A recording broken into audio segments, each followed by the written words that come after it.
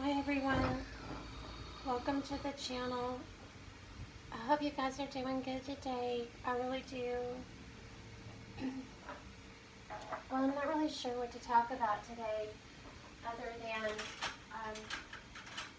well, my solar generator is stranded. So, some job I really did, you guys, trying to get ready for the great blackout. Y'all, at this point, if it comes, it comes.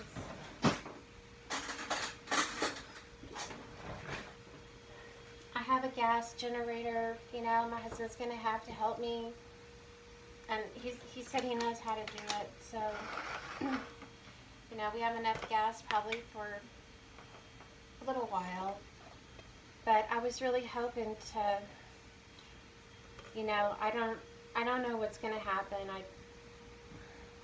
You know, the other night, whatever it is, first of all, that's going around, they're not telling us everything.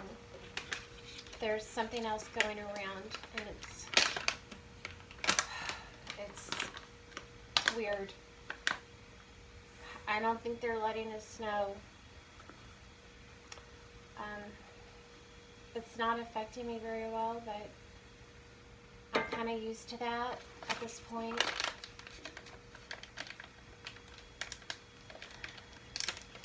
So, you know, in terms of being ready for the great cyber Polygon thing to happen,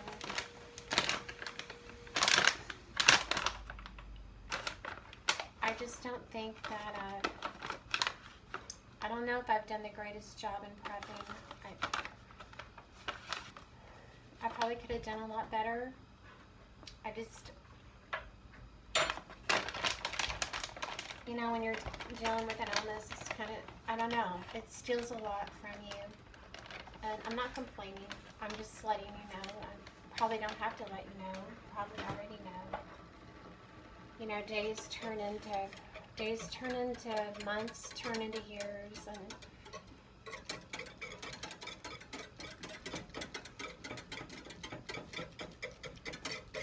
sometimes I wonder if I'd never heard about it, if I'd be feeling better about things, you know.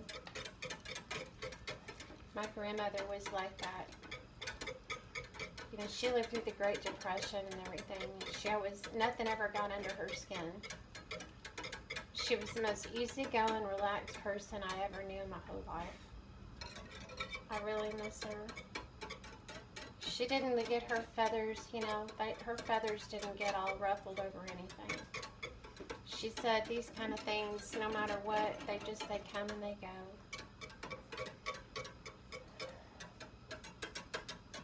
She was really zen that way. Of course, she would say that she was born with a bad case of laziness and that it just kept relapsing over and over. But no, she wasn't lazy. Anyway, what's going around is like making me really dizzy, and I don't know, it's odd. I feel like I'm hearing and listening to everything through a tunnel. And no, I'm not going to go get tested for anything. I'm just not going down this weird alley. They've got everybody going down.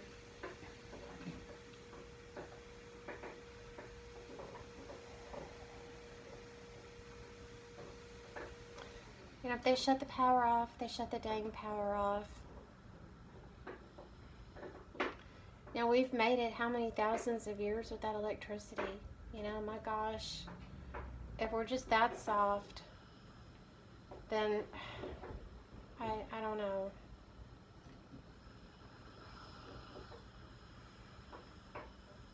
I wish I had some great advice.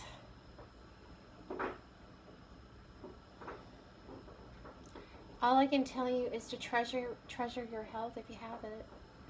Treasure it.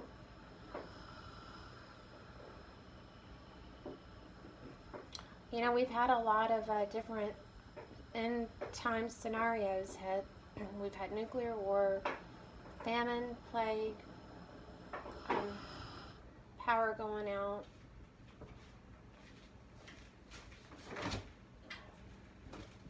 Space aliens.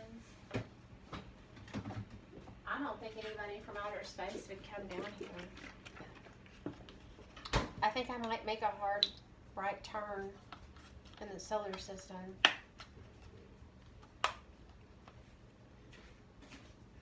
But, you know, it's going to be okay, guys. Everything is going to be okay. That's what my grandmother always told me. She lived to be 100. She said, oh, don't worry about it. It'll all work out. And I guess in this today's world, that makes that would make me sound full of hopium.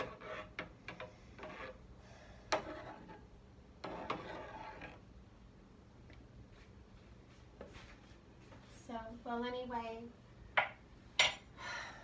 whatever it is they've sprayed us with, or whatever it is that they've put out there, there's definitely something weird going on.